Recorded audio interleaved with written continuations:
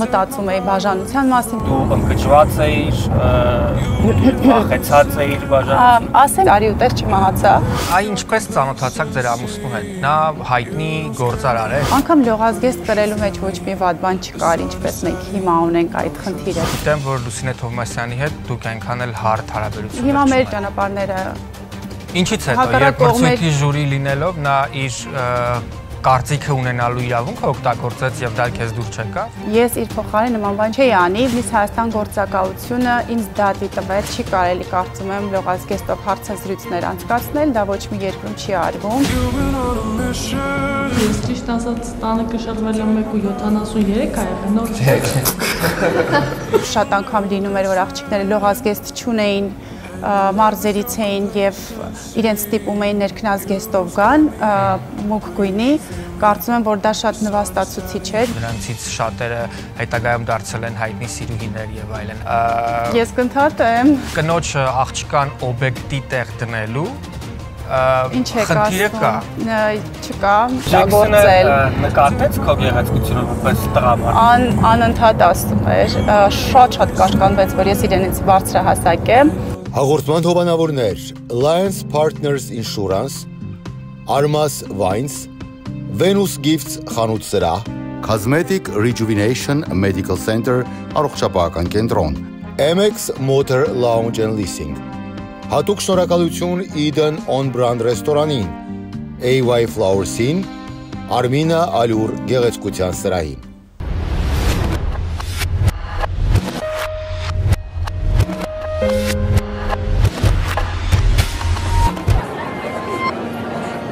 The story you are about to hear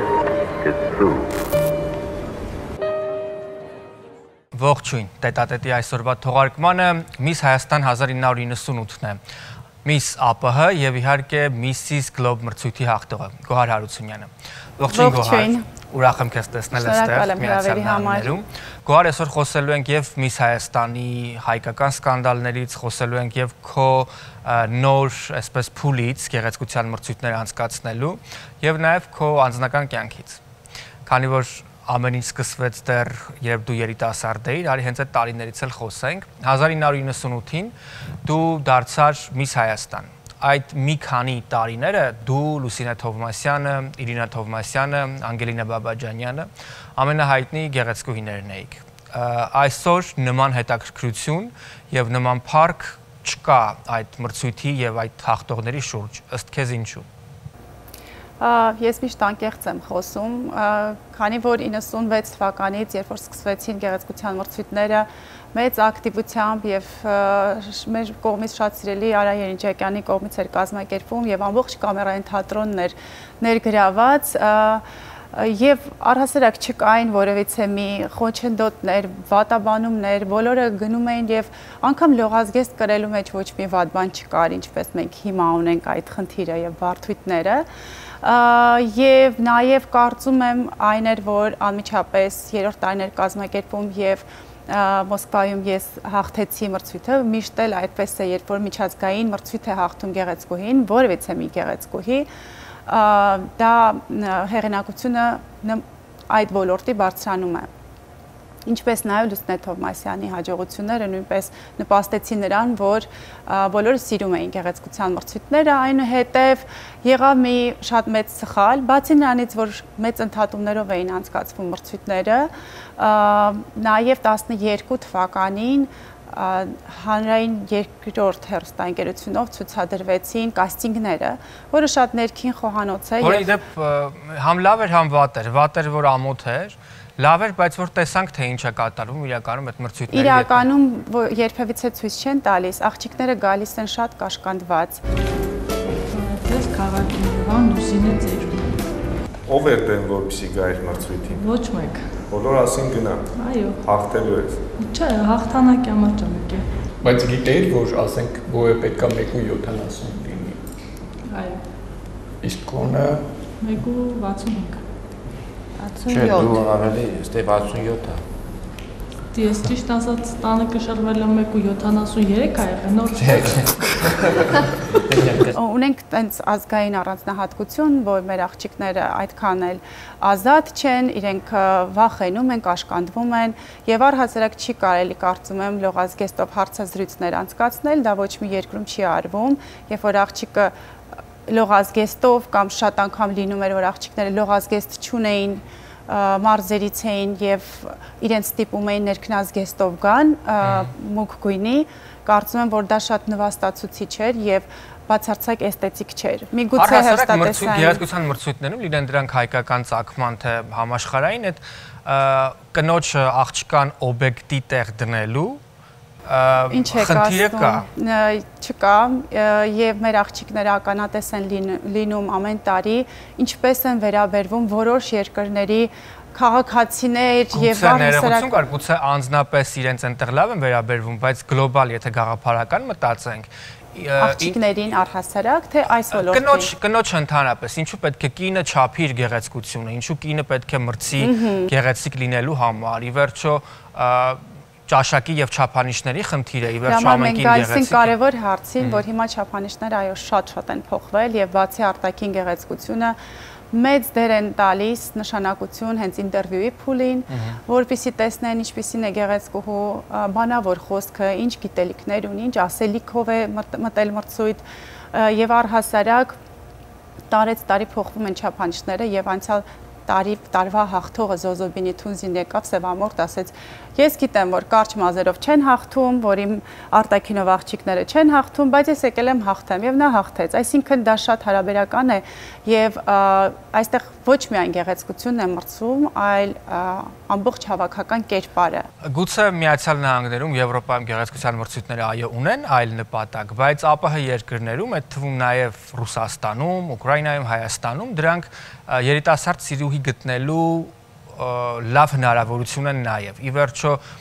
ռուս գեղեցկուհիները դա են ցույց տալիս, որ նրանցից շատերը հետագայում դարձել են հայտնի սիրուհիներ եւ այլն։ Հայաստանում դա եւս Ես կընդհատեմ։ Փաստերով է պետք խոսել։ Ամեն դեպքում Հայաստանում եւս կար շրջան, երբ ամսագրերը նկարահանում էին երբ այդ մրցույթները անցկացվում էին էլի այն աղջիկների դեպքում, ովքեր որ նեղ օլիգարխիկ շրջանում առաջացնում էին հետաքրքրություններ։ Ես բացարձակ համաձայն չեմ, որովհետև կան փաստեր եւ փաստերը հետեւյալն են, որ բոլոր գեղեցկուհիները ամուսնացած են, ունեն երեխաներ, օրինակելի կանայք են, միգուցե ինչ որ անհատներ, ովքեր մասնակցել են մրցույթին, ոչ թե հաղթել են, մասնակցել են մրցույթին, բայց ով գիտի իրենք ինչ ճանապարհ կունենան, եթե չմտնեին մրցույթ։ Այսինքն դա շատ անհատական մոտեցում է եւ մեր աղջիկները օգտագործում են գեղեցկության մրցույթների հարթակը, որպեսզի ունենան անձնական աճ, ինչպես նաև Մոնիկան Գրիգորյանը, որ այսինքն մրցույթները անցկացնելուց հետո երբևէ որևէ մեկը չի զանգում եւ հետաքրքրվում օրինակ 17-րդ համարի աղջկա հեռախոսահամարը։ Եվ այն, որ ես սկսեցի ղեկավարել այս մրցույթը, նաև արդարացված էր նրանով, որ ես միշտ ունեցել եմ բարոյական բարձր արժեքներ եւ ինձ վստահում են աղջիկները եւ դրանով ես կարողացա գրավել միս տիեզերքի կազմակերպիչներին եւ վերցնել արտոնությունը երկիրը ներկայացնելու ունենալով նմանատիպ պատմություն լինելով կին 5 երեխաների մայր, այսինքն ինձ վստահեցին եւ ես կարող եմ հպարտությամբ ասել, որ իսկապես բոլոր աղջիկներին վերաբերվում եմ ոնց որ իմ երեխաների հետ կվերաբերվեի, դա կարող եմ փաստել բոլոր իմ գեղեցկուհիները։ Ինչպիսին էր ձեր հարաբերությունները նախկին կամ հաջորդ Միսս Հայաստանների հետ։ Գիտեմ, որ Լուսինե Թովմասյանի հետ դուք այնքան էլ հարթ հարաբերություններ չունեք։ Իհարկե ես բոլորին շատ սիրում եմ, բոլորին տեսեք օրինակ եմ բերում որպես օրինակելի կին, մայր։ Լուսինեին էլ եմ հարգել, հրավիրել եմ մեր մրցույթին որպես ժյուրի անդամ։ Ես չգիտեմ ով ոնց է ընկալում այն, որ ես եմ հիմա ղեկավարում մրցույթները եւ առաջատար եմ այս ոլորտում։ Իմ նպատակը եղել է, որպեսզի մենք Հայաստանը այդ հարթակներում ներկայացվի, որպեսզի աղջիկներին տամ այն հնարավորությունը, որը ես եմ ունեցել ժամանակին։ Հիմա մեր Լուսինեի հետ միայն մեր ճանապարհները Ինչից հետո, երբ մրցույթի ժյուրի լինելով նա իր կարծիքը ունենալու իրավունքը օգտագործեց եւ դա քեզ դուր չեկավ։ Իհարկե կարելի է դա ասել որպես կարծիքը օգտագործել, Իմ համար, որովհետև ես ունեմ միգուցե տարբերվող արժեհամակարգ, իմ համար դա չարախոսել էր եւ վատաբանել էր իմ մրցույթը, իմանալով, որ ես զույգերով հղի մեծ աշխատանք էի տարել, այո, եղել էին վրիպումներ, զուտ կազմակերպչական, եղել էին թերություններ, բայց դրա մասին այդքան ուռճացրած եւ ոգևորված խոսելը ինձ համար ընդունելի չէր, որովհետեւ ես իր փոխարեն նման բան չէի արել, չէի անի, որովհետեւ եղել եմ ժյուրի անդամ շատ մրցույթներում, եղել են ներքին ինչ-որ տարբեր երևույթներ, որի մասին ես որոշել եմ լռել։ Բայց երբ մենք հրավիրում ենք որևէ մեկին մեր կազմակերպած որևէ միջոցառման լինելու ժյուրի, ապա նախ հարգում ենք նրա կարծիքը եւ հետո լսում նաեւ նրա կարծիքը։ Այնչու մեզ մոտ այդ մշակույթը կրկին անձնական դաշտ է տեղափոխվում։ Ես պարզապես խնդրեցի, որ այդքան չխոսի այդ մրցույթի մասին, ոգևորված, որը վերածվեց մի քիչ sense ավելի կծիկը մեծացավ։ Ես ճիշտն ասած չեմ ուզում այդ թեմայով խոսել, մեր մրցույթները աճեցին այնուամենայնիվ, մի հատ հայկական խոսք ասում է, ես ընկնում եմ դանակավորները շատանում են, իմ համար դա շատ ծանր փուլ էր, որովհետև իմ գեղեցկուհուն քարկոծում էին, վատաբանում էին, միգուցե ընտրությունը ճիշտ էր, սխալ էր, դա ժյուրիներն էին կայացրել, առ այսօր ես ունեմ բոլոր թղթերը եւ այդքան մեծ աշխատանք անելուց հետո, երբ որ օպերայի բեմը գեղեցիկ էր, ոչ մի բանի վրա չէինք խնայել եւ ռեժիսորական ինչ-որ թերությունների պատճառով ժողովուրդը ասենց կենտրոնացել էր, որ ծրարը ընկավ հաղորդավար ձեռքից, որ հանդիսատեսը ծամոն էր ծամ կամ աղջիկը մի հոգի չկարողացավ հարցին պատասխանել, այսինքն ես հասկացա, որ կազմակերպելը նույն բանը չի, ինչ որ մասնակցելը, շատ ավելի հարգեցի այն բոլոր կազմակերպիչներին, ում շնորհիվ ես հաղթել եմ, եւ ընդունելով բոլորի գեղեցիկ ձևով արտահայտած կարծիքները տարիների ընթացքում լավացրեցինք մրցույթը։ Այ ինչու տեղի ունեցավ սկանդալը հայկական մրցույթի հետ, Միսս Հայաստանի հետ, ինչու այն միջազգայինորեն հեղինակազրկվեց։ Առհասարակ այս մրցույթները շատ բարդ են, բոլոր երկրներում, այն ինչ որ ինձ հետ է կատարվում, ես ականատես եմ լինում, որ բոլոր ազգային մրցույթի տնօրենների հետ շատ ավելի վատ բաներ են լինում, մահափորձից բռնած մեկի տունն էին պայթացրել, չգիտեմ, մրցակից է, մասնակից է, հենց երեք Լաոսի ազգային մրցույթի տնօրենի հետ եմ հանդիպել, գեղեցկու այդ խնդիրը եղել եւ իրեն զրկել են լիցենզիայից, այսինքն նմանատիպ սկանդալներ միշտ լինում է եւ միշտ լինում է գեղեցիկ կանանց շուրջ, քանի որ գեղեցիկը գրավում է եւ մարդիկ ավելի հակված են չարախոսել։ Ուզում եք ասել, որ Հայաստանը զրկեցին մրցույթը անցկացնելու իրավունքից եւ որակազրկեցին, նրա համար զրկեցին։ Մրցույթը չէր կարող անցկացվել միջազգային չափանիշներին համապատասխան, այսինքն այն չի եղել, պարզապես 2000-ականներին եւ պարզապես 2000-ականներին ես այստեղ եմ բնակվել, ես չգիտեմ ինչ է եղել, համենայն դեպս ազգային գործակալությունը, որը զբաղվում էր, շատ մեծ ընդհատումներով էր անում մրցույթը եւ երբ որ կար Միսս Եվրոպային էին մասնակցում մեր աղջիկները, հետո այդ մրցույթի ղեկավարը մահացավ եւ դրանից հետո չի եղել մասնակցություն։ Եվ առհասարակ Հայաստանը երբևիցե նախկինում չի մասնակցել Միսս Աշխարհին եւ Միսս Տիեզերքին, մինչեւ իմ կազմակերպությունը։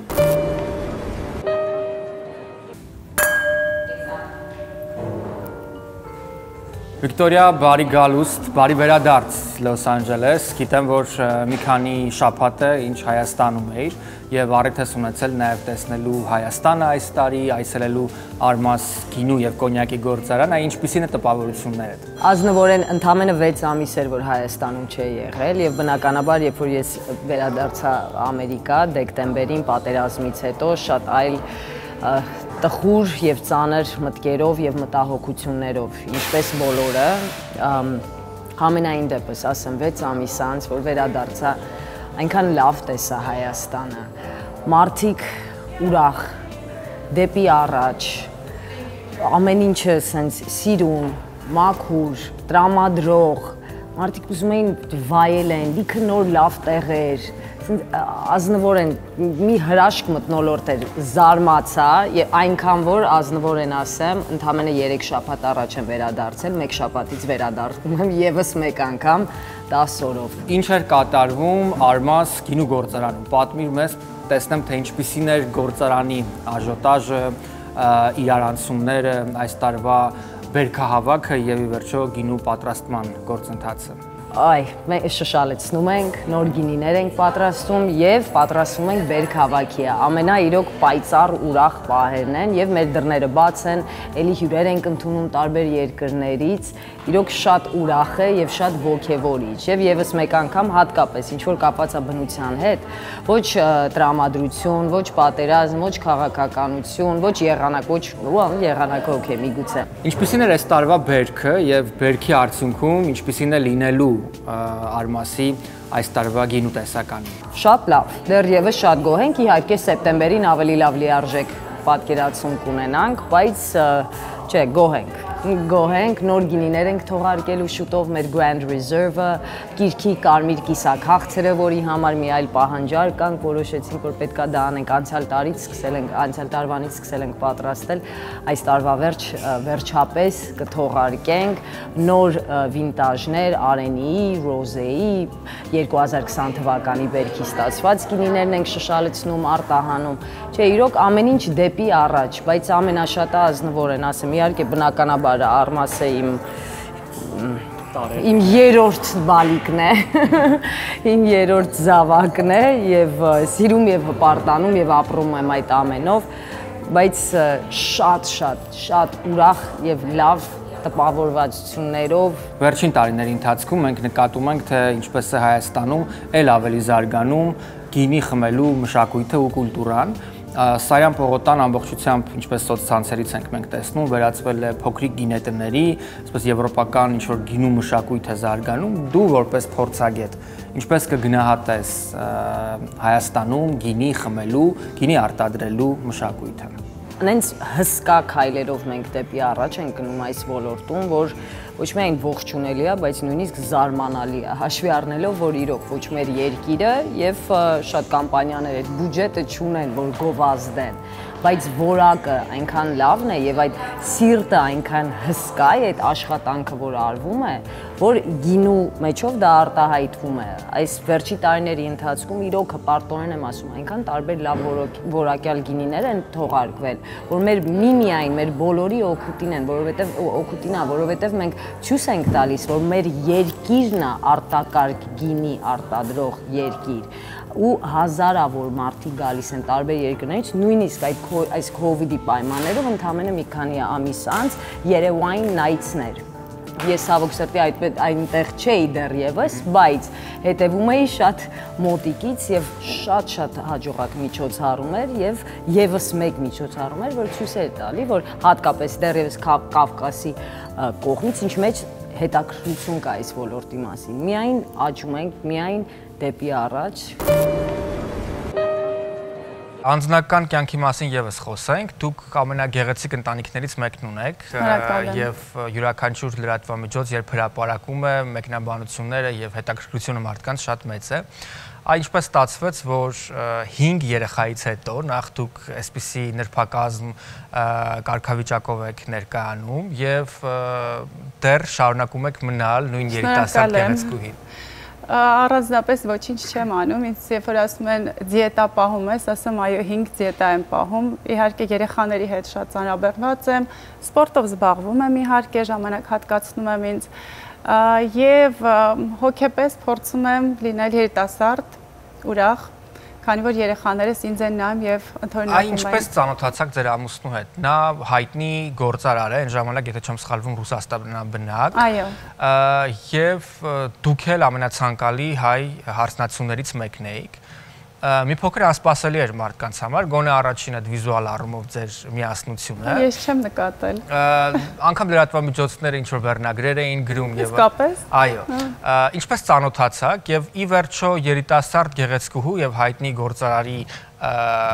հանդիպումը առաջին պահից պետք է որ մարդկանց կամ գուցե ձեզ մոտ կասկածի առիթ հանդիսանար դրա ամուսնության կամ երկարատև ու հեռանկար լինելու պատճառով։ Այ ինչպես վստահեցիք հենց ամենասկզբից։ Դե ամուսինս բազմիցս անգամ պատմել եմ այս պատմությունը, հատուկ գալիս էր Հայաստան, որպեսզի հայ աղջկա հետ ծանոթանար եւ բոլորը իրեն ծանոթացնում էին, չափանիշները շատ բարձր են, պետք է լիներ գեղեցիկ, չգիտեմ, տնարար եւ այլն, բոլորը ասում էին դու չես կարող այդ ամբողջը գտնել մեկի մեջ։ Ծանոթացանք, ես հետաքրքիր է որ այդ ինչ որ ասացիք նման բան, այսինքն անհամապատասխան վիզուալ, ինքը իմ աչքին շատ սիրուն էր թվում։ Միշտ, որովհետև շատ հումորով է, միգուցե նկարը մի բան է ասում։ Ես ներողություն եմ խնդրում իհարկե, գուցե անտակտ լինի, բայց ամսագրերից մեկը անգամ վերնագիր էր գրել Գեղեցկուհին եւ հրեշը։ Իհարկե ես կարծում եմ, որ տղամարդու պարագայում իրենք երևի չգիտեին իրանից ինչքան գեղեցիկ երեխաներ կարող են ստացվել կապտաչը։ Ես կարծում եմ տղամարդու պարագայում ամեն դեպքում արտաքինը կարևոր չի, ավելի կարևոր արժանապատվության եւ խնդիրներ կան։ Բայց ամեն դեպքում այդ անհամապատասխանությունը դրանում էր կայանում այդ արտաքնային, հա, միգուցե ես այն մարդկանցից չեմ, որ ուշադրություն է դարձնում արտաքինին, այլ տղամարդու մեջ ավելի շատ գնահատում եմ այլ հատկանիշները եւ մինչեւ այսօր չի եղել մի պահ, մի վայրկյան, որ ես փոշմանած լինեմ, որ արել եմ հենց այդ ընտրությունը, այդ բազմաթիվ երկրպագուների միջից։ Երեխաների հետ կապված Գոհար, իհարկե հիմա բոլորին կթվա, որ անհավանական է, որ դու ինքդ ես նրանց դաստիարակում ու մեծացնում, բայց ամեն դեպքում արի մի փոքր խոսենք նաև կենցաղային հարցերի շուրջ, որովհետև դա իսկապես մարդկանց հետաքրքիր է։ Գիտեմ, որ դու այսպես արքայադստեր նման ես ապրում, տան աշխատողներով, յուրաքանչյուր երեխան ըստ լեգենդերի ունի իր դայակը, եւ դու մատդ մատին չես տալիս։ Այ ինչպիսին է իրականությունը։ Չկա նման բան, իհարկե ինձ օգնում են, բայց այնքան են օգնում, որ ես չխենթանամ։ Բայց երեխաների հետ չի կարող այնպես լինել, որ դայակները մեծացնեն, իրենց հետ զրույցները դայակները վարեն, որոնց կարիքը երեխաները ունեն, հատկապես մեծ աղջիկներս։ Ես պարզապես անում եմ մաքսիմալ, այնքան որ ես հասցնեմ գեղեցկության մրցույթները եւ երեխաների ամենաանհրաժեշտը, որը իրենց հետ խոսելն է, գրկելն է, սիրել, կերակրել եւ այլն եւ այլն։ Դա մեր ներքին տան խոհանոցն է, կոպիտ ասած, ես չեմ ցանկանում արդարանալ, որ գիտեք, ես ամեն ինչ ես եմ անում, գիտեք, ճաշը ես, հատակը ես եմ սրվում եւ ոչ էլ ուզում եմ ասեմ, ես թագու պես նստած եմ եւ երեխաները մեծանում են։ Ոչ, կազմակերպում են, կա time management ասվածը, ըստ առաջնահերթության դասավորում եմ, փորձում եմ չանտեսել եւ երեխաներին եւ ամուսնուս եւ փորձում եմ չխենթանալ, քանի որ ես եղել եմ այդ վիճակում սկզբնական շրջանում, եղել եմ որ սարսափելի տեսքով, սարսափելի հոգեկան վիճակում ես եղել եմ ժամանակին եւ կարողացել եմ խելացի ձևով դուրս գալ։ Ես գիտեմ, որ ձեր ամուսինը ավելի շատ երեխաներ է երազում ունենալ եւ ավելի է ցանկանում, որպեսզի մեծ լինի ձեր ընտանիքը, այ քո տեսակետը այդ հարցի շուրջ։ Իհարկե մենք մինչև ամուսնությունը պայմանավորվել էինք եւ ես բոլոր իմ հաղորդումների ժամանակ ասում եի, որ պետք է ես իմ օրինակով այնպես անեմ, որ հայերը շատ երեխաներ ունենան, մենք բազմանանք, ուժեղանանք։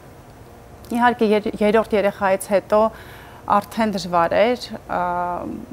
բազմաթիվ խոսակցություններ եղան, ընդհանուր միջև մտածում էի բաժանության մասին, որտեղ իսկապես ինձ համար շատ բարդ էր, չեմ ուզում մանրամասնել, բայց միևնույն է ես մտածեցի, որ պետք է պահել ընտանիքը եւ ես պետք է իմ խոստումը պահեմ, որտեղ իսկապես դա շատ լուրջ էր դրված ամենասկզբից եւ ինչպես ասում էր ամուսինս, հետո շնորհակալություն կասես, ես ասում եմ շնորհակալություն, որովհետև ինչպես կարող էին չլինել վերջին երկու հրեշտակներս։ Ողջույն, իմ բոլոր ընկերները գիտեն, որ եթե խոսքը վերաբերում է էսթետիկ գեղեցկությանը կամ մարդու առողջությանը, ապա ես ամենակմահաճ, ժողովրդական լեզվով ասած, քթիմաց դեմքերից մեկն եմ։ CRMC կլինիկայում, որտեղ էսթետիկ գեղեցկության եւ միաժամանակ նաեւ իհարկե մարդու ներքին առողջության ամենալավագույն մասնագետներն ու լավագույն տեխնիկան, ես մշտապես խորհուրդ եմ տալիս եւ ռեկոմենդացիոն, այսպես ասած, խորհրդատվական առաջարկներով հանդես գալիս իմ ընկերների պարագայում։ Իմ ընկերներից մեկը այսօր հանդիպել է լավագույն մասնագետներից մեկին, բժիշկ Սիրակ Դարփինյանին, եւ նրա անունն է Ղազարյան, ով փաստորեն այսօր փորձելու է խորհրդատվություն անցնել լավագույն մասնագետներից մեկի հետ։ Ողջույն ժողովուրդ, ինչպես է ընթանում խորհրդատվությունը եւ ինչ է այսպես արվում լավագույն հեռուստադեմքերից մեկին էլ ավելի գեղեցիկ ներկայացնելու համար։ Տեսնում եք Արայի աչք կեսը վախեցած է, ձախ կեսը ուրախ։ Եկեք ստանանք ձախ կեսից երկուսը։ Ոնց ես։ Լավ։ Okay։ լսել եմ մարդիկ ասեն պրոշները տարածա, ժողովուրդ արած չի։ Կանգնած եմ իր դեմը, ինջեկտոր եմ, արա պրոշները արած չի, սո այդ հարցը խնդրում եմ թարգեք եւ անցնենք առաջ, լավ։ Իսկ քթիս մասին ինչ կասես։ Գիտնել արած չի։ Գիտնել արած չի, հաստատ արած չի, չէ։ Հաստատ արած չի, դա են խոսում։ Մասնագետ, այո։ Չէ, արած չի։ Արած չի, ժողովուրդ, ես խոսք եմ տալի արած չի։ Բայց կանենք հիմի ամեն ինչ։ Իսկ այս ծերության արդեն, չասեմ ծերության, բայց տարիքի հետ կապված գիտես, ինչ որ արդեն կնճիռներ, որոնք գիտեմ ես սիրում եմ որ կան ու երբեք չեմ կպել, բայց արդեն երևի թե ժամանակն է ինչ որ բաներ փոխելու, ոչ թե փոխելու, այլ գոնե դեմն առնելու համար ինչ որ process կանխելու ինչ որ sense բաներ։ Շատ լավ։ Նայ, Արա ջան, so age appropriate ասենք ինչ որ չէ, որ կասենք շատ ոչ մի բանից շատ չունես, ինչ որ պրոբլեմատիկ բաներ չունես։ Հարցն եմ քեզ մոտ, մի կասեմ թե ինչ եմ այդ հարցը տալիս, do you plan on any blepharoplasty, eyelid surgery or facelifting surgery in the next 3 to 5 years? Չեմ կարծում։ Համենայնիվ այս պահին նման ինչ որ պլաններ չկան։ Մտքովը չի անցել, հա։ Հարցնում եմ դա, որովհետև ասենք procedure-ներ կա, որ մենք կարանք այսօր անենք, որ լավ է շատ, եւ procedure-ներ կա, որ կարող ենք անենք, բայց ես կնախընտրեի դրանք չանենք որոշակին, եթե պատրաստվելու էր ասենք ինչ որ facelift-ի կամ eye surgery-ների down the line։ Ես զգում եմ, որ ինչ որ խնդիրներ կա, որ կարելի է կանխել կոպերի հետ կապված, որովհետև կարծում եմ, որ կոպերը տեսողությանը խանգարում են եւ լսել եմ, որ երբ ծանրանում են ու իջնում են ներքև, իհարկե ճիշտ է ժամանակին կանխել այդ process-ը եւ դա կարելի է անել նաեւ ինչ որ վիրահատական միջամտությամբ, բայց չգիտեմ, էլի քո խորհրդի կարիք ունեմ եւ էլի մասնակետի խորհրդի կարիք ունեմ, որովհետեւ ես այն դեպքը չեմ, որ ես ուզում եմ այսպես անեմ, ուրեմն ճիշտ է այդպես է։ Չէ, ես ուզում եմ որպեսզի ճիշտ մասնակետը։ Շատ լավ, նայ, կոպերին կանանք ասենք քո կոպերին որ նայում, ասենք մոտեցումը նենց է, որ կարաս երկու ձևով մոտիկանաս, մենք կարող ենք քո կոպերը թեթևակի բարձրացնել, ունքերդ կոպերն էլ հետը կբարձրանա օգտագործելով բոթաքս, ասենք այս կողքի մասը մենք muscle բոթաքս կանենք, որտեղ ինքը քրոնիկ որ փորձում ասենց ներքև բերի եւ այս մեջտեղից մասը փորձում է իրան ներքև բերի մենք սա relax կանենք բոթաքսով, սա relax կանենք բոթաքսով եւ քո ամբողջ ունքը կբարձրանա վերև սենց կոպնել հետը։ Ուղղակի ես խնդրում եմ, որպեսզի իմ ճակատի այս կնճիռները, այս գծերը հանկարծ չվերանան, որովհետև ես այդ պլաստմասային դեմքերը հաղորդավարների ու ասենք դերասանների չեմ սիրում, դա մեր մասած չէ, որովհետև մենք խոսքի մարդիկ ենք, մեր մասնագիտությունը խոսքն է, հաղորդակցվելն է եւ էմոցիաներն են, իսկ առանց այս միմիկաների էմոցիաները վերանում։ Հա, դինամիկան պահպանենք դեմքից։ Երբեք որևէ բան չեմ արել։ Վախեցել ես։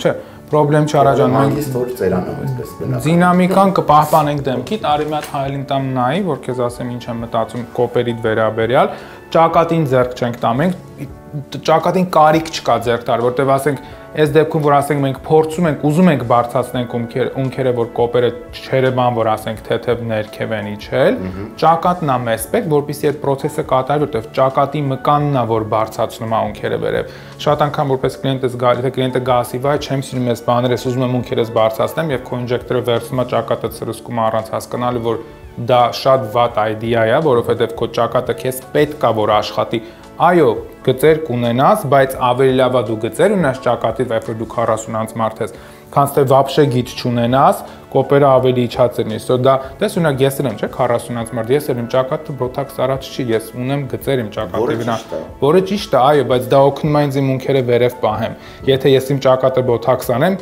իմ ունքերը ավելի ներքև կլինի եւ այդ youthful look-ը էլ չեմ ունենա։ Ու ջղայն մարդու, ջղայն ձաձայի տպավորություն։ Գալիս ես, սրսկում ես, ջղայնանում ես ու գնում ես։ Սո կարանք անենք, Արաջան, անպայման, կարանք ստեղ բոթաքս անենք, ստեղ անենք ունքերդ կբարձրացնենք վերև, ճակատիդ գծերը կմնան, իրանք միմիկատ չի փոխվի, դինամիկատ չի փոխվի դեմքի տեսմասի, սո ինձ թվում է շատ գոհ կլինես։ Եթե դու պատրաստվում ես, ասենք թե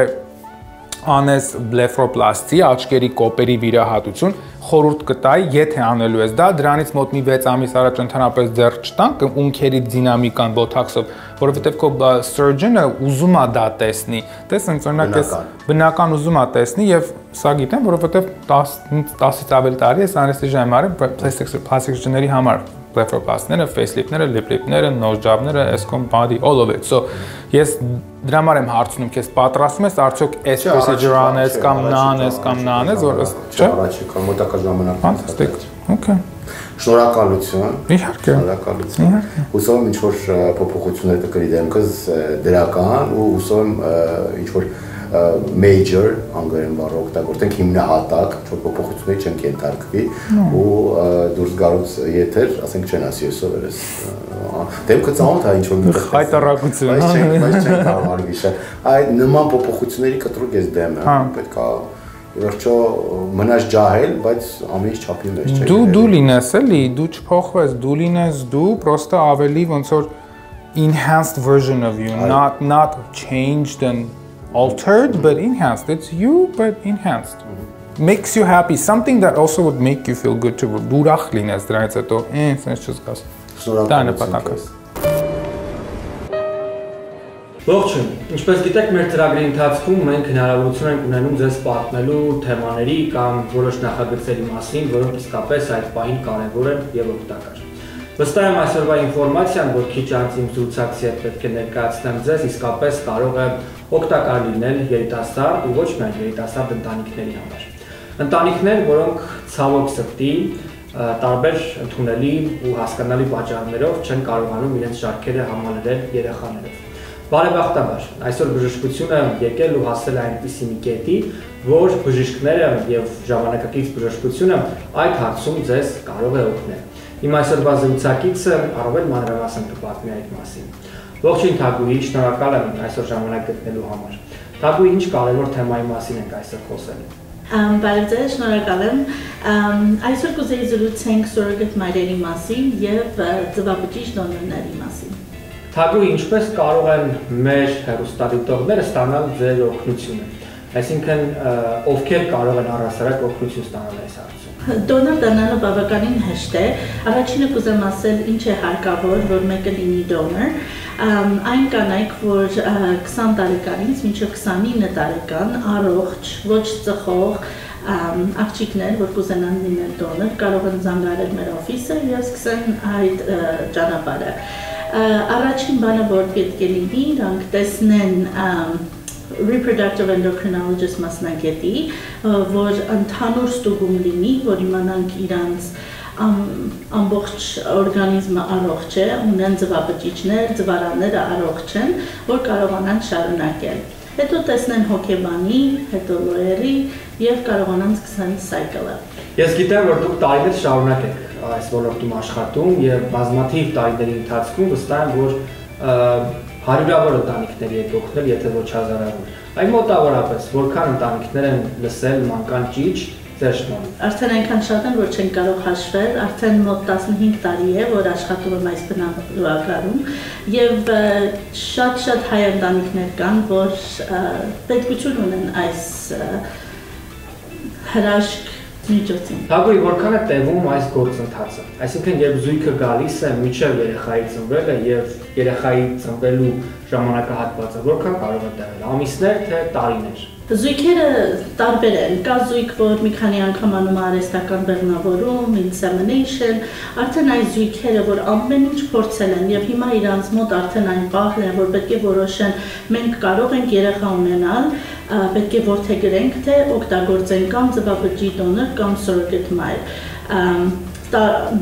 Կան մարդիկ, որ անում են սա տարիներով, 10 տարիից ավել, 20 տարիից ավել, մարդիկ կան, որ շուտ են որոշում կայացնում եւ 2-3 տարի փորձելուց հետո որոշում են արդեն անցնել այս ճանապարհով փորձել։ Այն մարդիկ, ովքեր ցանկանան միանալ նախագծին, ինչպիսին է լինելու դրամական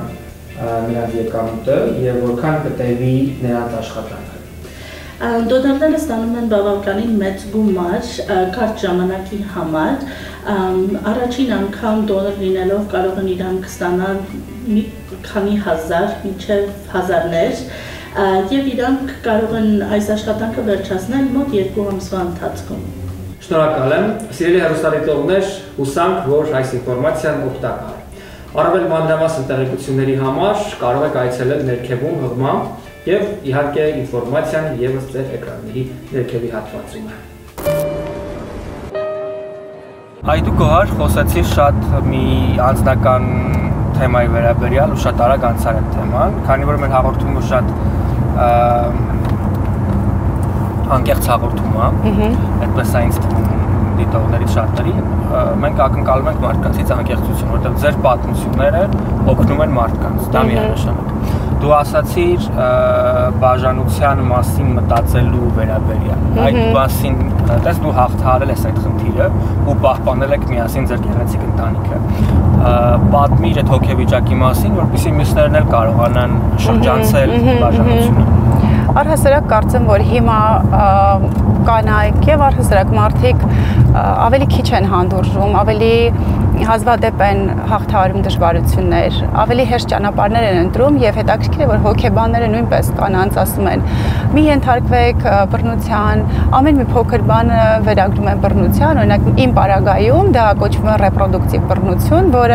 որին մենք տեղյակ չենք եղել փառք Աստծո, ուղղակի ուզել ենք ամուսինս ի սկզբանե ցանկացել է շատ երեխաներ եւ դա հիմնավորված է եղել նրանով, որ իր պապիկի ամբողջ ընտանիքը երեխաներին կնոջը սպանել են թուրքերը ջարդի ժամանակ եւ միակ բանը, որ ինքը կարող էր անել եւ իր կյանքի նպատակներ դա է եղել եւ ես համախոհեի եւ ինձ վրա վերցրեցի այդ պատասխանատվությունը։ Մեզ երբեմն թվում է, թե մենք չենք կարող, մահանալու ենք ուղղակի, ինձ այդպես էր թվում, բայց արի ուտես չմահացա,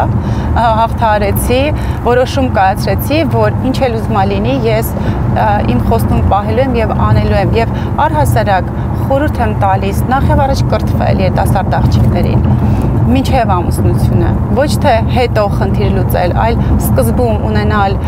հեռանկարներ, անձնական աճ, կարիերայի, տեսլականի, մայրիկները պետք է շատ իրենց չսեղմեն, ընտանիքի անդամները, որ շուտ ամուսնացեք, քանի որ մենք ունենք այդ խնդիրը 18 տարեկանից բավականին այսպես լարվածություն են ստեղծում երիտասարդ աղջիկների մոտ, որպեսզի շուտ ամուսնանան, ես կողմ եմ ամուսնությանը, բայց պետք է ամեն ինչ լինի գրագետ եւ ժամանակին եւ ճիշտ մարդու հետ։ Եվ պետք չի վախենալ դժվարություններից, քանի որ պետք է հպարտանալ այդ խնդիրներով եւ ճիշտ ձևով հաղթահարել։ Այդ ինչպես է դրված հարցը, ապահարզան կամ երեխաներ եւ ինչ այդ ժամանակ հոգեվիճակի հետ կապված ինչ էր կատարվում, դու ընկճված էիր, վախեցած էիր բաժանությունը։ Ասեմ ինչ էր ինձ հետ կատարվում, նախ երրորդ երեխաս ասթմա ուներ եւ մենք հիվանդանոցներում էինք մեծանում, բացի դրանից բժիշկները ինձ թույլ չէին տալիս հաջորդ հեղությունը պլանավորել, քանի որ ունեի իմունիտետի հետ խնդիր, բայց արի ուտես, որ հակառակը երեխաները օգնեցին, որպեսզի իմ առողջությունը վերականգնվի եւ հետաքրքիր էր, որ տղաս նույնպես առողջացավ, այսինքն ինչ որ մի հրաշք տեղի ունեցավ։ Այ քո ամուսինը հայտնի գործարար է, ես ենթադրում եմ, որ ֆինանսական կայուն վիճակով յուրաքանչյուր հարուստ տղամարդ կարող էր իր կնոջ համար մի ինչ-որ բիզնես մտածել, մատնահարդարման սրահ, գեղեցկության սրահ եւ կամ տանը նստեիր։ Այ ինչու դու այս challenge-ին գնացիր, այս մարտահրավերին գնացիր անցկացնելու գեղեցկության մրցույթներ, որը մեծ նյարդեր է պահանջում, ու իսկապես դա մեծ մարտահրավեր է Հայաստանում կանանց հանել լողազգեստով։ Նախ ասեմ, որ մեր Միսս Աշխարհ մրցույթը լողազգեստով փուլ չունի, եւ ես լուրջ մտածում եմ անել անգամից տիեզերքի համար փակ ելույթ, քանի որ պարտադիր պետք է լինի։ Ես արդեն 20 տարուց ավել է գեղեցկության մրցույթների ասպարեզում եմ եւ շատ ինձ համար տխուր փաստ էր, որ երկիրը մենք այդ հարթակը չենք օգտագործում, որ երկիրը ներկայացնենք մեր մշակույթը, տարազը, պատմությունը, տեսարժան վայրերը ներկայացնենք, այսինքն ինչպես կարելի է դա համեմատել մատնահարդարման սրահի հետ։ Եվ կարծեմ, որ այնինչ որ ես արել եմ, հաղթահարել եմ այս դժվարությունները, դրանք եղել են ընթացիկ եւ չպլանավորված, այսինքն ես չեմ իմացել, որ ինձ տալու են դատի, որ մեր հայ աղջիկն շատ դժվար են տանում պարտությունը, որ ես գեներացնում եմ թշնամիներ այն տեսքով, որ ամեն մրցույթից հետո բոլոր այն աղջիկները, ովքեր կաստինգը չեն անցել, մրցույթում չեն հաղթել, բոլորը թշնամանքով են ինձ վերաբերվելու եւ հոգեբանորեն պատրաստ չեն լինելու այսպես ասած պարտությանը, բայց ինչ անենք, ցանկացած լավ մեծ բան ստեղծելու համար պետք են զոհաբերությունները։ Գոհար, անդրադառնանք նաև Մոնիկային, ով վերջերս այստեղ Մայամիում մասնակցեց գեղեցկության մրցույթի, ինչ տեղի ունեցավ, որ այդքան լավ մեկնարկած մրցույթում մենք չունեցանք դրական հաջողություններ, որովհետև քննարկումներում, բլոգերում եւ այլն նա ֆավորիտներից մեկն էր։ Մի քիչ դժվար է այդ հարցին պատասխանել, քանի որ մասնակցում էին 75 երկիր, բոլոր աղջիկները պատրաստված են, ես ավելի օբյեկտիվ ասեմ, 20 թիվը շատ փոքր էր, որպեսզի այնտեղ մտնեին բոլոր այն աղջիկները, ովքեր արժանի էին լավագույն 20-ի մեջ հայտնվելու համար։ Միգուցե կա այն վարկածը, որ մենք փոքր երկիր ենք, քաղաքականություն է եւ այլն եւ այլն։ Համենայն դեպս ես վստահ կարող եմ ասել, որ Մոնիկայի մասնակցությունը մեր երկրի համար շատ լավ էր, բոլորը սկսեցին խոսել եւ մրցույթների վարկանիշը բարձրացավ եւ մեր հայտագրումները շատացան աղջիկների կողմից, այսինքն եթե նախկինում աղջիկները գնում էին տուն, ասում են ուզում եմ մրցույթին մասնակցեմ, հայրիկը եղբայրը ասում են, բայց մի մասնակցի, որտեվ տես են աղջիկա այդ ինչ արեցին, հիմա իրենք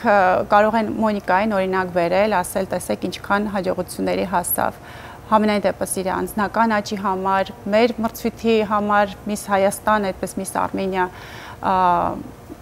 արտահայտության համար, որը շատ մեծ դժվարությամբ մենք կարողացանք վերականգնել հեղինակությունը, բայց դա էր հիմա։ Ինչու է Գոհար այնպես լինում, որ Հայաստանում երբ ինչ-որ մեկը սկսում է ինչ-որ մի բանով զբաղվել, մյուսները սկսում են նույնը անել, նույնը նաև տեղի ունեցավ ձեր մրցույթի պարագային, հիմա ակտիվացան կողքից այլ մրցույթներ ևս, ըստ ձեզ ինչով է դա պայմանավորված։ Ես երբ որ սկսեցի, ընդհանրապես 5 տարի ոչ մեկ չէր անում մրցույթ։ Միս աշխարհի միս տիեզերքի արտոնագրերը երբևիցե դիմել են, չեն ստացել, իմացա, բայց ոչինչ, ես շատ ուրախ եմ, որ ոլորտը զարգացել է, մենք համագործակցում ենք Միս Երևան կազմկոմիտեի հետ, որոնք անում են Միս Երևան եւ հիմա պետք է մարզերում անեն։ Պարզապես չեմ սիրում, երբ որ լինում են այդպես վատ մրցակցության երևույթներ, վատաբանումներ, սուտ խոսել, դա պետք է չլինի, բայց առողջ մրցակցությանը ես անառողջ շատ ուրախ եմ։ մրցակցային մթնոլորտ ասձեզ այդ առումով։ Ի՞նչն է խնդրեմը։ Խնդրեմը նրանում էր, որ Միս Հայաստան գործակալությունը ինձ դատի տվեց, ասելով, որ ես իրավունք չունեմ անցկացնելու գեղեցկության մրցույթ եւ առ այսօր ներքին կարգով բոլորին տարածում եմ, որ ես ապօրինի գործունեություն եմ ծավալում, բայց փաստացի բոլոր դատավարությունները ավարտվեցին իմ օգտին, գեղեցկության մրցույթ անելը մենաշնորհային չէ, բոլորն էլ կարող են դրանով զբաղվել, պարզապես մենաշնորհային է այդ մեծ մրցույթների արտոնագրերը, որոնք վստահվել են ինձ։ Ես կցանկանամ, որպեսզի նման բաներ չարվեն, ուղղակի մենք մտնենք առողջ մրցակցության դաշտ։ Եթե որևիցե մի օր Միս տիեզերքը կամ Միս աշխարհը որոշի, որ ես լավ ազգային տնօրեն չեմ, եւ կա Հայաստանում որևիցե մեկը, որ ավելի լավ է կազմակերպում, մեծ ֆինանսների հետ են կապված, այդ արտոնագրերը ձեռք բերելը, կազմակերպելը, գեղեցկուհիների այստեղ բերելը։ Իրենք նայում են զուտ քո բիոյով, ինչի հենց դու պետք է լինես ազգային տնօրենը։ Ես շատ հետաքրքիր փաստեր էի ասել, որ քանի որ պատրիարխալ է մեր հասարակությունը, լավ կլինի կին լինի, ես այդ ոլորտում եմ եղել արդեն 23 տարի, դիտխոսները եւ այլն եւ համեմատելով մնացած մարդկանց հետ ովքեր դիմել էին, վստահեցին ինձ ֆինանսների հետ ոչ։ Miss Universe-ի արտոնագիր։ Ամեն տարի մենք վճարում ենք մասնակցության գումար, որը $5,500 է, դա նվազագույնն է, համեմատության համար ասեմ, որ Ֆիլիպինները, Ռուսաստանը 70,000-ից ավել են տալիս, 70-100, այսինքն բաշխված է եւ տնտեսական վիճակի հիման վրա եւ տվյալ երկիրը ունեցել է հաղթանակներ կամ մրցանակային տեղեր, թե ոչ, հեղինակությունը բարձր է, թե ցածր է, ըստ այդմ կարողանում են երբ չկա հեռարձակում ազգային երկրում, այսինքն երբ երկիրը մասնակցում, այո, որքանով է կազմակերպիչը հետաքրքրված այդ մասնակցությանը։ Ասեմ, մեզ մոտ միշտ գիշեր է ընկնում, այսինքն եթե դա ուղիղ հեռարձակում անեն, այսպես թե այնպես կազմակերպիչները արդյոք հետաքրքրված են Հայաստանով, երբ որևէ հեռուստաալիք մրցույթը ցույց չի տալիս։ Այո, միևնույն է բոլորը առցանց հարթակում հետևում են, շատ-շատերն են հետևում։ Մենք դրա մասին իմացանք, երբ որ մեր տարազը չէին հավանել անցյալ տարի եւ սկզբում այնպիսի տպավորություն էր, ոնց որ մեր մասին ոչ մեկ չգիտի, չի լսում, չի օգնում, բայց երբ որ հայկական տարազը, որը չպետք է լինի ավանդական տարազ իրականում, չհավանեցին, մենք տեսանք, որ ինչքան մեծ զանգված է մեզ հետևում իրականում։ Բայց մեր ազգային մրցույթը միշտ հեռարձակվում է ուղիղ եթերում, բայց միջազգային մրցույթները նախկինում հեռարձակվել են Շանթ հեռուստաընկերությունով, Միսս Տիեզերքը, բայց հիմա հետաքրքրված չեմ, որովհետև մեծ գումարների հետ է կապված։ Ինչ որ մարդիկ միշտ գեղեցկուհիներին կարծրատիպերով, կլիշեներով մոտենում, միշտ մտածում են, որ նրանք չունեն ուղեղ ինտելեկտ, հարցերին չեն կարող պատասխանել, բարոյականության առումով եւս նախ պաշարմունքներով են վերաբերվում։ Երանի այդ մարդիկ հետևեն մի տարի Միսս Տիեզերքի մասնակիցներին։ Ես Instagram-ով հարցազրույցներ անցկացնում մեր այդ մրցույթի հովանավորներից մեկը եւ ես հետևում եմ յուրաքանչյուր աղջկա, որ տեսնեմ ով է մրցում Մոնիկայի հետ։ Դուք չեք պատկերացնի ինչքան բան եմ ես սովորել իրենցից, ինչքան խելացի պատրաստված, հղկված խոսքով, պետք է ուղղակի ոչ թե մի բան ասել օդի մեջ, այլ հետևեն մի տարի գոնե գեղեցկության մրցույթներին, տեսնել ինչքան հարուստ ներաշխար ունեն եւ մտավոր աշխարհ ունեն։ Նույնը չեմ ասի օրինակ մոդելային բնագավառի հետ, որովհետեւ երբ որ զբաղվում ես մոդելինգով, դու միայն քո արտաքին տեսքն ես օգտագործում։ Ուղղակի դու քեզ վարձում են կոպիտ ասած այս կամ այն նկարանման համար եւ քո աշխատանքով դու չես կարողանում գրանցես անձնական աճ կամ ինչ-որ ինտելեկտ։ Իսկ գեղեցկության մրցույթները բացարձակապես տարբերվում են դրանից։ Գոհար, ես գիտեմ, որ դու շարունակում ես օդանավականից, ես առաջարկում եմ զրույցը շարունակել արդեն ճանապարհին, որպեսզի Գոհարները չուշանային։ Ողջույն բոլորին, ովքեր շարունակում են դիտել մեզ YouTube-ում, մենք շարունակում ենք գտնվել Venus Gives խանութսրահում, որտեղ, ինչպես արդեն նշել ենք, լավագույն բրենդերը ներկայացված են ամենալայն տարբերակներով։ Այժմ մենք շարունակում ենք մեր ծանոթությունը Mher ֆիրմայի հետ, իսկ ֆիրման, ինչպես արդեն նշել ենք, Venus Gives խանութսրահին տվել է shopping shop, այսինքն խանութների խանութ տիտղոսը, սա բացառիկ գնահատական է համաշխարհային այդ բրենդի կողմից, իսկ դա նշանակում է, որ խանութը իսկապես վաստակել է իր տարիների աշխատանքով այդ վստահությունը։ Եվ իհարկե շարունակելով խոսել այդ բրենդի մասին, Mher-ի մասին, ինչպես գիտեք, այստեղ ներկայացված են սպասքից մինչև ծաղկամանների, մոխրամանների եւ այլ իհարկե կարևոր պարագաների տեսականին եւ իհարկե ներկայացված է հենց Mher ապրանքանշին պատկանող Saint Louis հաղճապակե բրենդը, որը առաջարկում է իհարկե լավագույն ծաղկամաններ, ինչպես տեսնում եք սպասքի պարագաները, բաժակները, բայց մոտ ապագայում նաև բացառիկ ջահեր կարող եք այստեղ գտնել հենց Venus Gives խանութսրահում, այնպես որ լավ է, երբ մենք հնարավորություն ունենք այսպես դիտարժան ներկայացնելու ողջ տեսականին, բայց էլ ավելի լավ է այցելել նախ նրանց Instagram-յան էջ եւ պարզապես իհարկե գալ Գլենդելի սրտում գտնվող այս խանութսրահ, որտեղ ջերմ անձնակազմը ձեզ կներկայացնի ողջ տեսականին մեծ սիրով ու այդ նույն ջերմությամբ, որի մասին որ ես խոսում եմ։ Այնպես որ համեցեք Venus Gives-ից, մենք կշարունակենք արդեն կարճ դադարից հետո։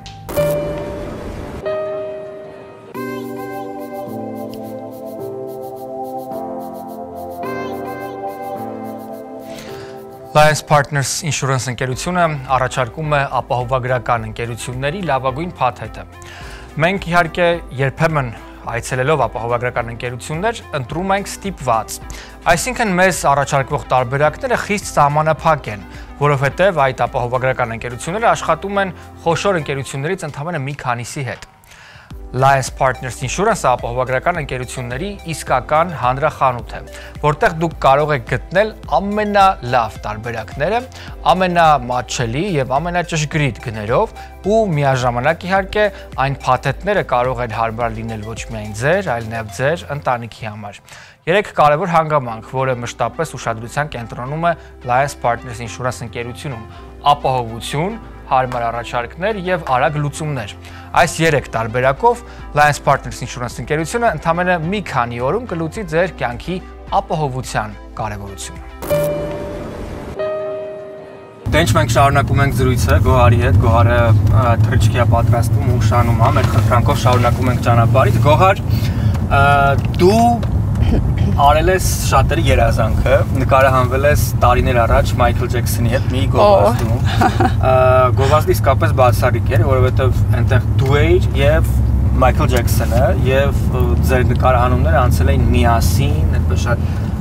գեղեցիկ մթնոլորտում, շատ մտերիմիկ մթնոլորտում։ Մի փոքր պատմիր այդ մասին, թե ինչպես այն ժամանակ անգամ ամենահայտնի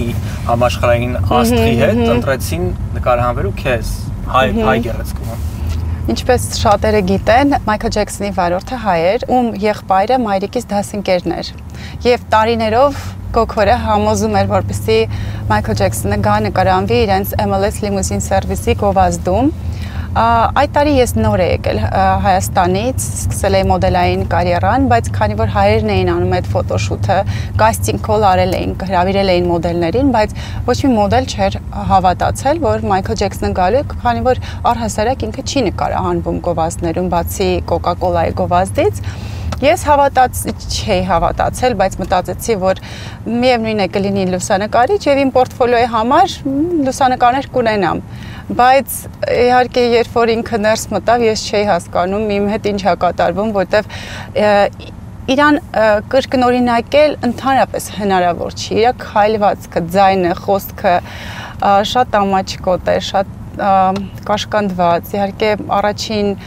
խոսելուց մի տեսակ առաջին բանը, որ անում ես, խղճում ես իրեն, ցավոք սրտի այդպես էր։ Իր երաժշտությունն էին միացրել, մի փոքր շարժումներ անում։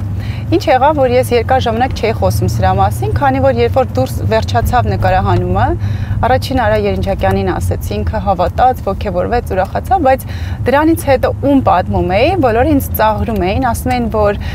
կրկնօրինակն է եղել եւ դու չես հասկացել։ Չէ, լուսանկարներից ակնհայտ է ու բարձ, որ դա Ջեքսոնն է եղել, այն կարող ենք հիմա նաեւ մենք դիտել։ Ինձ թվում է յուրաքանչյուր խելամիտ մարդ կհասկանա, որ դա Ջեքսոնն է։ Այ մի քիչ իր մասին, ինչ էր, ես քեզ ինքը այդքան կաշկանդված ու խեղճ։ 2005 թվականին իր եղբայրը եկավ Հայաստան, Ջերմեն Ջեքսոնը, Ջեքսոն 5-ից, եւ ես այդ հարցը տվեցի, ասեց դու պատկերացնում ես 5 տարեկանից լինել համաշխարհային այդպիսի մեգա աստղ, այսինքն ոչ մեկի հոգեբանությունը դրան չէր դիմանա, եւ իրենն էլ նույնպես չէր դիմացել, ես ցավում եմ, որ մեզ բոլորիս այդքան ուրախացնելով ինքը եղել է դժբախտ մինչև վերջ։ Տես իր մասին բազմաթիվ լեգենդներ կան, ինչ որ ֆիլմ էր պատրաստել նախորդ տարի HBO-ն, որը իսկապես սկանդալային էր, մանկասեռամոլության հետ կապված նրա հարցը։ Դու մայր ես 5 երեխաների, ինձ հետաքրքիր է քո վերաբերմունքը նաև դրա։ Ես անկեղծ ասած շատ չեմ մտածել այդ ուղղությամբ։ Ես գիտեմ, որ այսպես թե այնպես իր հոգեկան աշխարհը այնքան էլ առողջ չի եղել, եթե կամ փաստեր, ուրեմն կամ փաստեր, ես այո, տարանջատում եմ իր անձը եւ իր արվեստը, բայց աղջիկս է շատ հետևում, ֆանատն է, արդեն 3-րդ տարին է ընդհուպ միջև այն, որ ինքը առավոտյան արտանում է եւ ասում է այսօր Մայքլ Ջեքսոնի կապիկի ծնունդն է կամ տատիկի ծնունդն է, մամայիկ, չգիտեմ ում, այս շորն այսօր է հայքել, ինքն է հետևում, շատ անգամ հուզվում, ասում է գիտես papan իրան ոնց է վերաբերվել, այս արել, այն արել, այսինքն այդ ինքն է ամբողջ այդ իր հոգեկան աշխարհի վերլուծողը իմ աղջիկն է, ես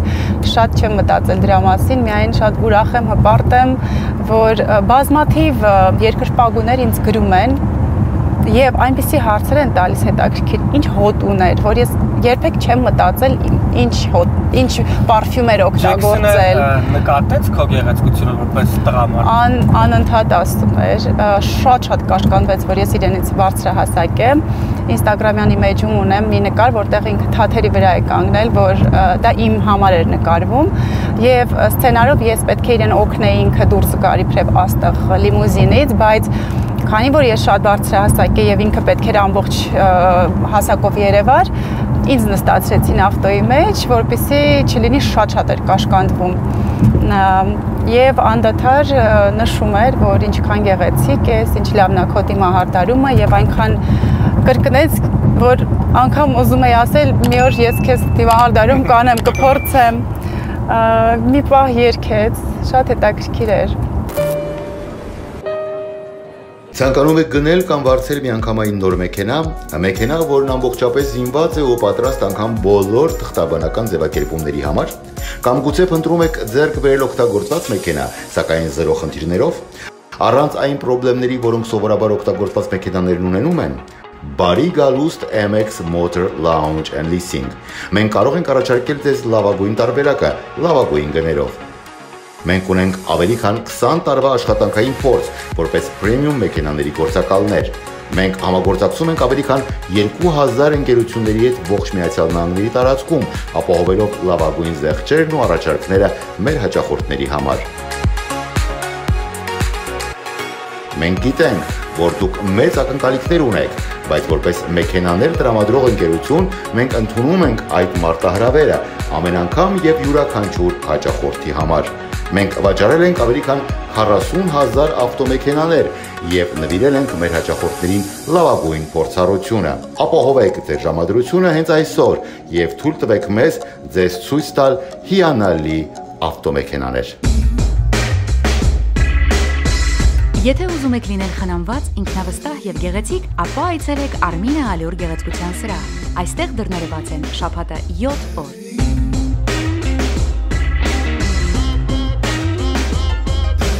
Դիմահարդարում, վարսահարդարում, մատնահարդարում, թարթիչների լիցք, արհեստական արևայրուք, մաշկի խնամք, նաեւ դերձակ։ Արմինե Ալյոր գեղեցկության սրահ։ Գեղեցիկը գնահատողների համար։